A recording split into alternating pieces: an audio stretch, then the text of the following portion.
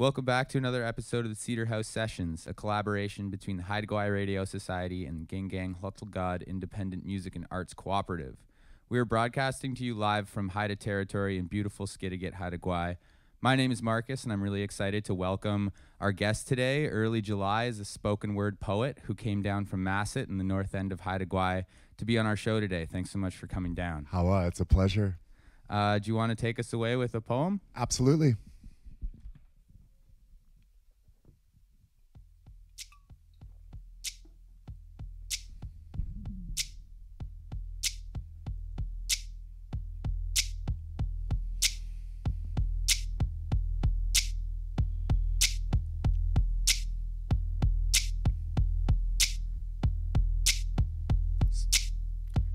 So I'm texting myself a message in a compulsive stance of Eureka, I solved it. The open road between minds and impulse to release the mouth, the hand, the pen, grip like epidermal. When I write, it acts like sedative, channeling my life, a river drawn by force to return to its source, indebted with no other course but to rage on like white water with the spirit of one last wild horse. Free because it's rarely ever seen but believed in. And I know, I've never known what voice to use to call it. My voice hoarse from smoke and dust and blood. All too common emblems of negligence, built-in systems created with the purpose of defense, feel broken down again, used like tissue, tossed away after being drained into. So I chose and continue to choose to sew rhymes like sinewy thread in an attempt to hold our heads together. It's more than code, it's bone, it's stone, it's grown gigantic and sunk low like the Titanic. It's about legend, like finding the brain stems of ancestors who came down from the heavens, bringing language.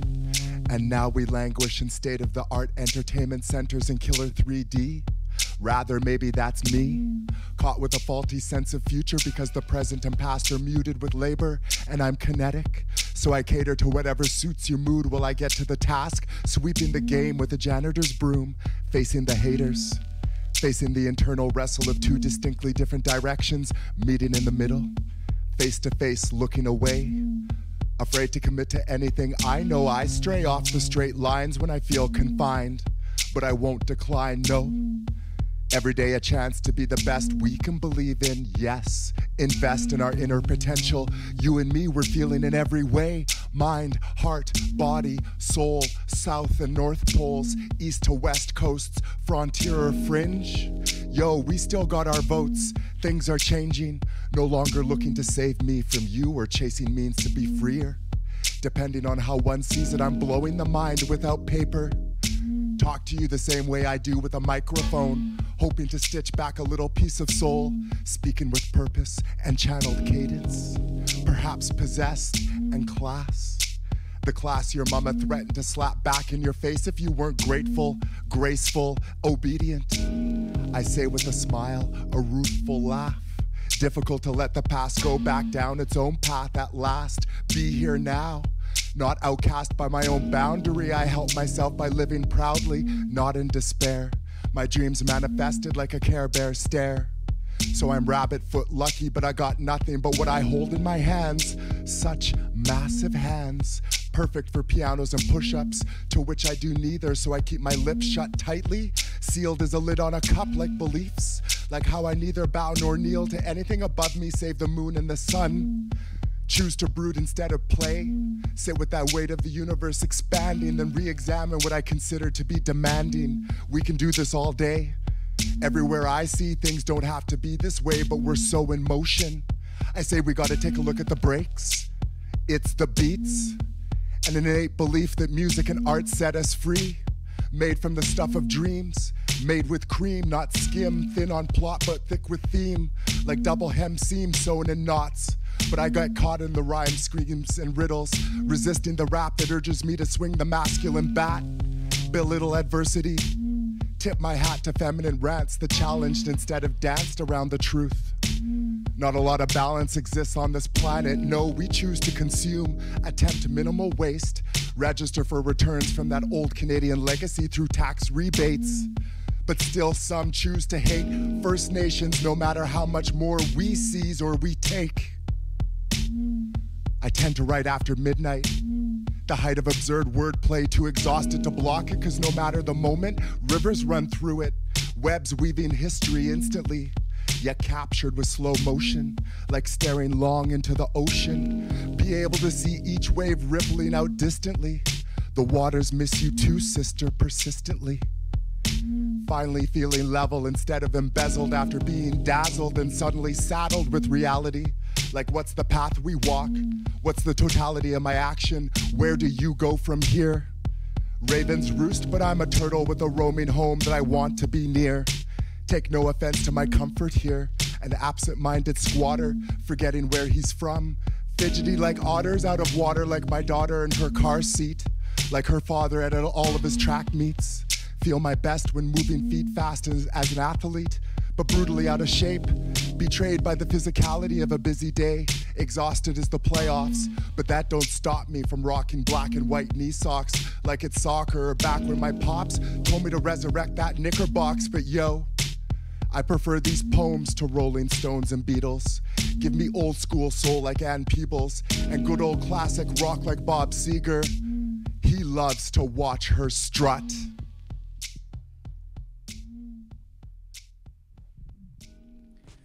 You're listening to Earle July here on the Cedar House Sessions. Wow, thanks so much for coming in and sharing your poetry with us. It's really, really amazing stuff. You perform under the stage name of Earle July. Do you want to just shed a little bit of light on the origins of this persona and what it means to you? Earle July, I'm born in July, July 6th. That's really where that moniker came from. But I think the idea behind Earle July was a project I was writing before I moved to Haida, Gwaii. And without really kind of like fleshing it out too much, I think Earle July is a historian or a documentarian capturing kind of the last story of humanity before some big inevitable end comes and wipes us out.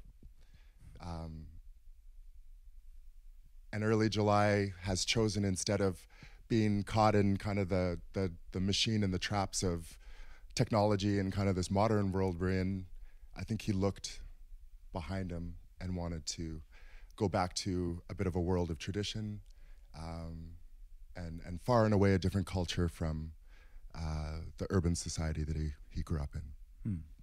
Because most people here on Haida Gwaii know you as Andre, the very talented chef. It's cool to see you performing your poetry under this persona. But can you tell us a little bit about your experience as a cook here on Haida Gwaii and how you express yourself through your food? I've been, when I came to the island, I'd been cooking for about 13, 14 years. And I can say in the time that I've been here, I've had the best experience cooking. I've been able to feed almost the whole island, work in different spaces, have access to different kitchens all around. I feel like access has been a really big part of my experience here. And two, I think when I moved to the island, I put the writing away. I put performance away a little bit and really just focused on work. I had my own restaurant for a couple of years, and I've put a lot of hours into the kitchen. And so as a result, I think a lot of my artistry or the capacity to express myself has gone into the food, has gone into creating atmospheres, holding and hosting events, and providing food that brings everybody together, and also too, I think takes advantage of the fact that we're in an area and an environment where people are growing food. I think Haida Gwaii is a really special place to share that part of culture with people. I know that from firsthand experience, people here really appreciate new food experiences as well. And you've got a new tow truck or a food truck going on called the Tow Truck. Yeah, it's really exciting to have that in the town that I live in, especially, I love coming by, trying out the new items. It's like a revolving menu. Tow Truck's been in existence since August of last year, 2018. It's owned and operated by Andrew Moncrief, who had always been interested in partnering up with me in terms of creating a really great menu. And we've been lucky to have Brody Swanson, a Haida chef who operates out of Ocean House, Eco Lodge. He's been with us for a few months before he goes back out for the summer. And I can say, yeah, I'm really, really satisfied with the direction Tow Truck's taking, and I'm excited to work in there every day. And the way that the community has come and supported us has been immense. Well, yeah, I can say for sure the customers are satisfied with the food. We can really feel the passion and love that you guys are putting into the food. I am going to ask you to put your chef hat aside for a second, put the Earle July hat back on. Do you want to take us away with another poem? Absolutely. Perfect.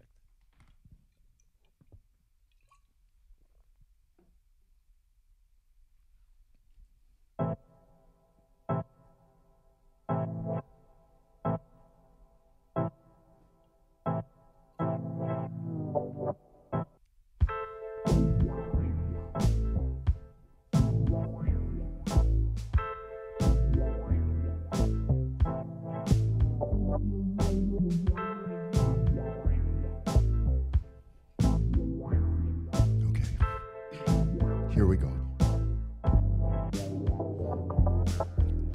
Comes back to playing with language again and again with no restraint, shackled by no chains when it comes to praying on paper, preaching on stage. Men know so much of our life is playing a game. Mama knows I get caught in the brain, looped up like reel to reel, wound and rewound till I go a little insane. Say you get that from your father, don't remember his name. Maybe his name is Gordon, maybe he from Jamaica, but the memory causes my mama pain. So I spent most of my life being my own maker, not knowing I was being molded by moments golden like olden days, painted within pieces of broken frames, forged inside licks of open flames.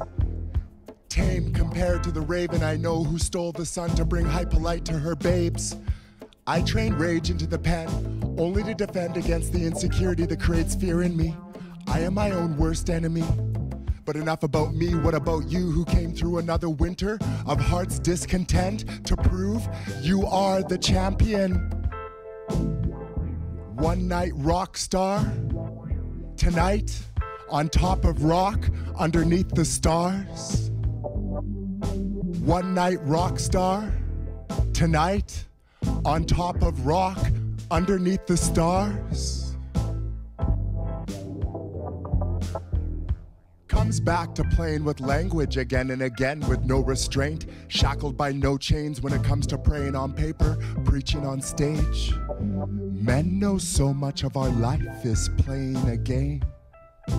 Mama knows I get caught in the brain, looped up like reel to reel, wound and rewound till I go a little insane. Say you get that from your father, don't remember his name, maybe his name is Gordon, maybe he from Jamaica, but the memory causes my mama pain. So I spent most of my life being my own maker, not knowing I was being molded by moments golden like olden days, painted within pieces of broken frame, forged inside licks of open flames.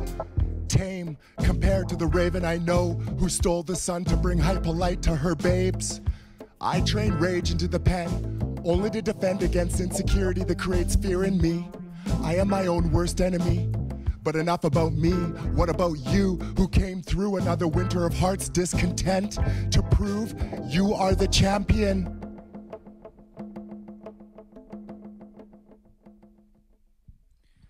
You're listening to the Cedar House Sessions here in beautiful Haida, Gwaii. We have Earle July here in the studio with us. Really happy to have you, man. Thank you, again Marcus, for sharing your poetry with us. I understand you use a mixture of backing tracks that you produce yourself and tracks that were created by others. Do you want to just talk a little bit about the relationship between your words and the music that you choose to accompany them, and your experience working with other people and other people's music? That's an amazing question. I a lot of the time when I write, I'm writing without music. I'll have music playing in the background, but I'm not writing for the purpose of matching the words to music. In my collaborations, I've worked with live musicians, live music, or I've worked with producers and DJs. And I don't necessarily have a preference. I think it's more about what sound gets created. For the purposes of my poetry, I've always really wanted a soundscape that's open enough for the words to exist almost apart from, but also really be fluid and work with the music. If ever I'm in collaboration with somebody, it's super important that there is an equal presentation of what each person is contributing. So it's really important to me that if I'm working with somebody's music, that they are acknowledged, they're comfortable with what sound they're putting out, and that there's room in all of this in the performance for an audience to hear the music, hear the words, and know where it's coming from. In this particular instance today, the first piece and the last piece are done to compositions that I created, and I've only been making music maybe for the last 3 or 4 years. And I get started, do it for a little while, drop out of it, get back into it, and I've just come out of a period of not doing it, and am now getting kind of back into it, and I want to keep that going. And I've recently met my latest collaborator, Thomas Arnott, who's usually affiliated with the mural artwork that he does around the island. Mm-hmm. And I just found out recently that he creates electronic music. And the last piece that I just performed to is a Thomas Arnott composition.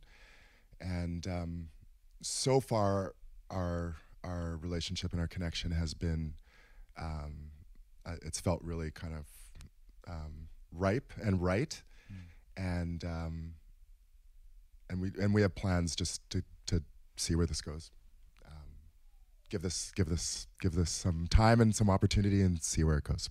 Yeah, it's interesting because you mentioned you don't write your poems with music in mind, and it seems like Thomas had all of these tracks already that he hadn't produced with words in mind, and the fact that they sat so nicely together is just kind of like serendipitous. Yeah, maybe absolutely. It was just meant to be. Absolutely. And I've been doing spoken word and performance and collaboration pretty much since I was 21 years old, and so in the last 16, 17 years, I think there's been times where I've met someone like Thomas and had that affiliation and have felt kind of like a spiritual kindredness to the music and the words.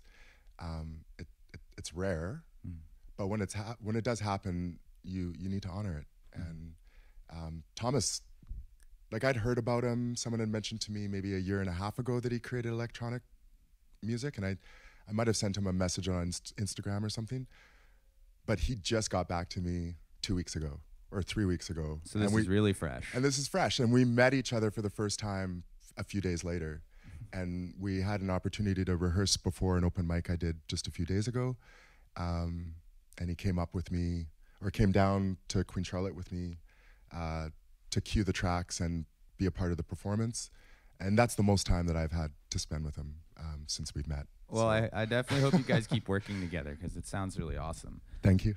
I've been witnessing a bit of a blossoming spoken word scene here on Haida, Gwaii, and you're definitely a key and active member. Do you want to just talk really briefly about how it makes you feel to see more and more people sharing their poetry and more spoken word featured in local events?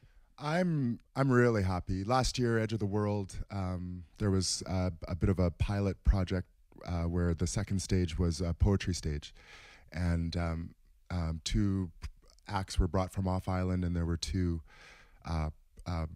performers from island, myself and Alexis Coombe, who I had met just before Edge of the World, and I've witnessed her poetry performance, and she's excellent. She comes from a kind of a different angle than I do, but I was really excited and thrilled when I met her and got to experience her poetry. And I know of from open mics and whatnot, I know of a few people who have the capacity and the interest, but I know that it's just like really under the surface right now. And I definitely want to step out and demonstrate what I'm able to do, but I want to draw people out at the same time. And if this is how that happens, I hope a few more people take interest and are like, hey, what's the possibility? It doesn't have to look like this. It doesn't, my influences are very different from everybody else's.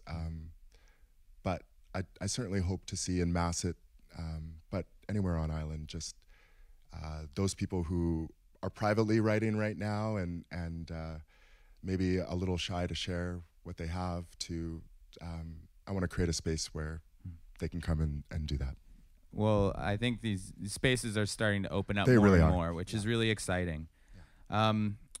Before we sign off here, you have another poem for us. Before we get into that, I just wanted to mention, if our listeners are enjoying the products that Haida Gwaii Radio Society is putting out there, you can and want to know more about how to support our programs, you can go on to haidagwairadio.org and click the Become a Sponsor link for more information. It'll be all there on the website. Today, we've had in the studio Earle July. It's been awesome to have you here, and this has been another episode of the Cedar House Sessions, brought to you by the Haida Gwaii Radio Society and Ging Gang Hla Independent Music and Arts Cooperative. Do you want to take us away with the last poem? Absolutely, Marcus. Hla, thank you.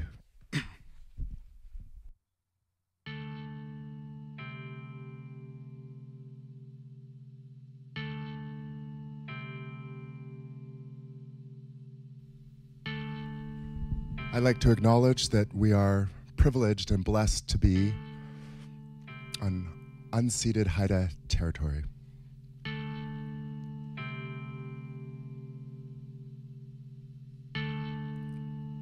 Sick of the rants, sick of the dance, sick of chanting down Babylon. Sick of the man, sick of his plans, sick of singing the same old songs. Sick of the rants, sick of the dance, sick of chanting down Babylon. Sick of the man, sick of his plans, sick of singing the same old songs. Singing the same old songs.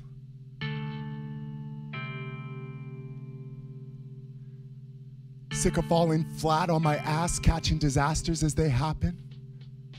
Hoping this is the first time we manifest magic as reaction to the horrors we left trapped in the belly of the earth, scratching the surface. No telling what the worst damage was done by church and state, manipulating verses by poets for patriotism and faith in systems that constantly subjugate women based on fear, inferiority, and hate. The only ones able to relate are missing faces, voices, names, in a resting place, with no choice for their children but early graves or vanishing in chains forged by mental slavery and abandoned shame. The only ones able to relate are missing faces, voices, names, and a resting place, with no choice for their children but early graves or vanishing in chains forged by mental slavery and abandoned shame. Where I live, the destination was once in the top 10. Now I see new faces less often. Just more buildings rotten and green spaces serving as coffins for an old world, all but lost in amen. All but lost in amen. Out of the woodwork, I'm similar to Silver, quick, Fleetfoot by Nike, or was it Fleetwood with Nicks? Few really knew the extravagancy with which we lived. Whole villages sharing a wage for our day in the life, richly wishing many of us an afterlife in hell that won't go swiftly. First world problems swell, while the third world adapts quickly. Adapts quickly. Few really knew the extravagancy with which we lived. Whole villages sharing a wage for our day in the life richly, wishing many of us an afterlife in hell that won't go swiftly.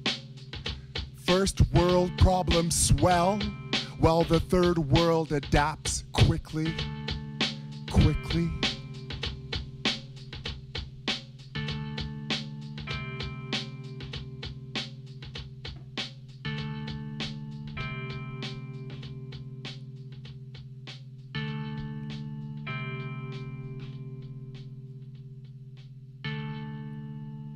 Some cats flow, some cats front, some cats spit yippee-i-yo, and some cats sing yippee-ki-yay, motherfucker.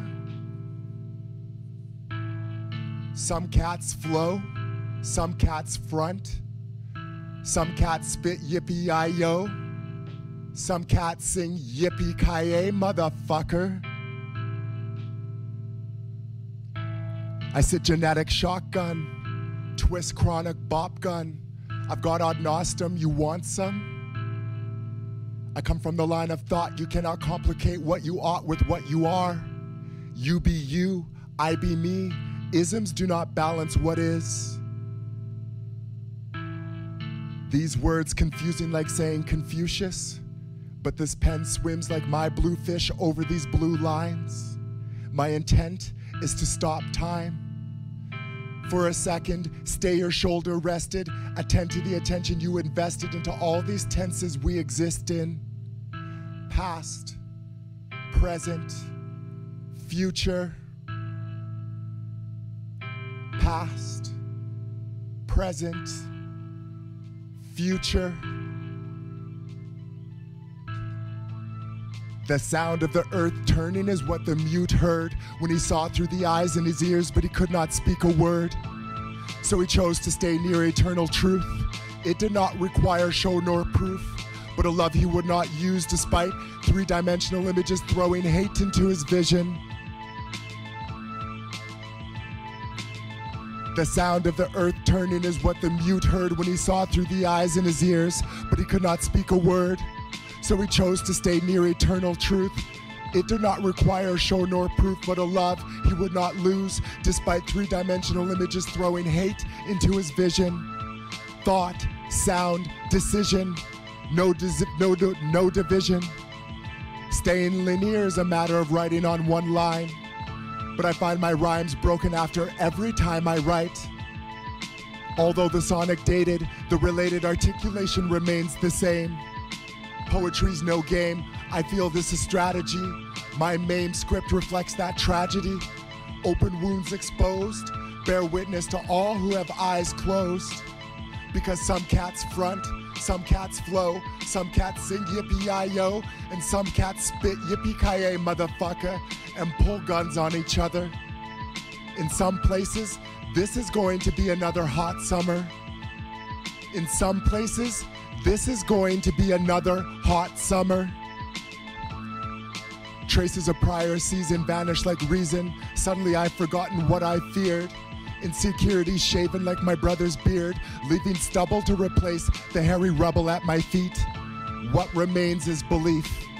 To stand with face naked and defy the instinct to retreat.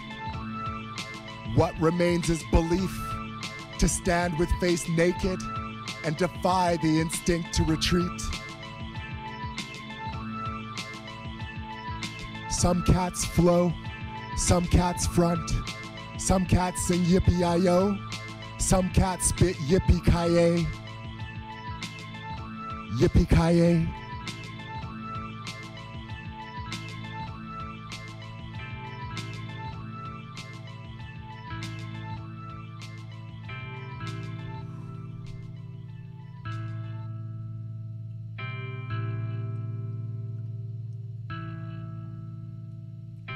Thank you. I needed that time to vibe out, make vines sprout new leaf. This expression is some random river that feeds those who need to quench their thirst with word. As the beat glides like a beautiful bird, what's the word? I'm holding this book like a frame wrapped with canvas, handheld, stabbing the pages like I'm painting in broad strokes. Hiding out cloaked, but my light shines brightest when it's closest to its source. So I throw away all context. This veil of one threat silencing 6 billion voices multiplied by one of two choices, Pepto-Bismol or Evian water. Full-on war, the inevitable slaughter of all we believe to be. In an instance, my thoughts become music, harnessed beneath tips of fingers and my two lips on the MIC tight, yo. I like to hype a lot, but I'm down to talk deep down underground like whispers heard between the sounds. Root to ground, root to ground, root to ground. Witness this hyper siren sound. I fuck up my nouns, derail the train of thought often blocked by the other side of the brain. Caught up with the refrain, gotta win this game, gotta win this game, gotta win this game. I guess I got no one else to blame but myself. Question the wealth from pushing out, question the wealth from pushing out. All the while my mind telling me to keep pushing these forces in. Absorb, release, absorb, release, absorb, release. Everything meets with its just reward. And the ego part of me soared higher than heights can reach, hyperspace. A Millennium Falcon when bird starts talking warp speeds, distorting the gravity of the age of memory. I will never stop remembering now. The past parts like waves on the prow of my ship. The brow of my lip is wet with sweat. Let too much face show, not enough heart. But let us not be martyrs, no, just artists. That's the hardest thing to accept within this construct. This corner of street, abandoned, lost, no cost to build boards and advertise in high definition. Submit to the submission. Overt intentions of feeding junk to brains. Not the same as jungle, not the same as screaming uncle to majesty.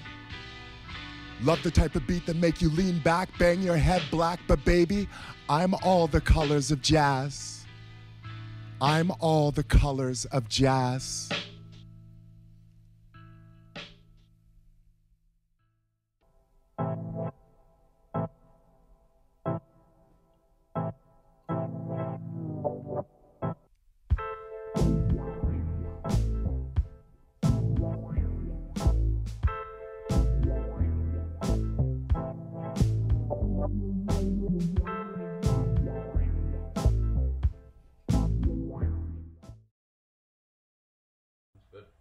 Not raw, it's cooked. Don't get that. Cooked bread. Don't get that confused.